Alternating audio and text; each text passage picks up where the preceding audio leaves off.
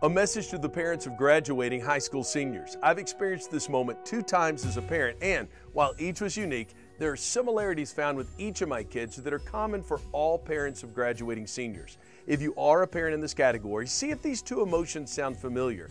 Concern.